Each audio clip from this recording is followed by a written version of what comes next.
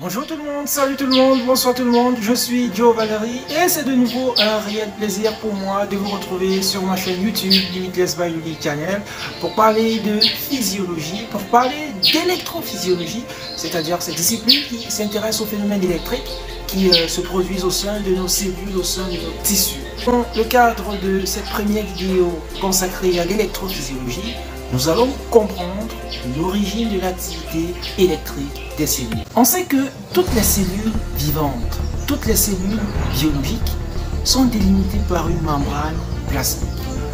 Et cette membrane plasmique permet de séparer deux milieux de concentration ionique différentes.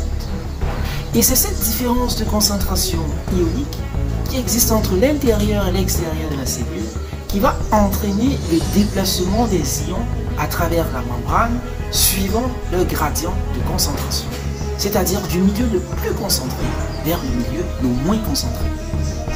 Or, il s'avère que la membrane plasmique de par sa structure, c'est-à-dire une double couche de phospholipides, est imperméable aux particules chargées que sont les ions.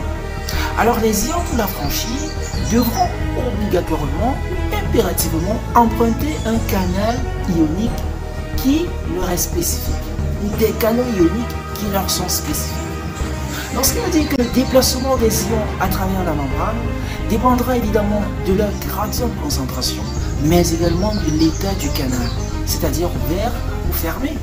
Encore que l'état du canal va dépendre du micro-environnement local.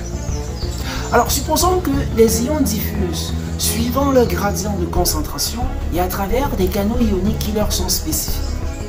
Le déplacement des ions à travers la membrane, étant donné que ce sont des éléments porteurs de charge électrique, ce déplacement va générer un courant électrique qui ira en sens inverse du déplacement des ions.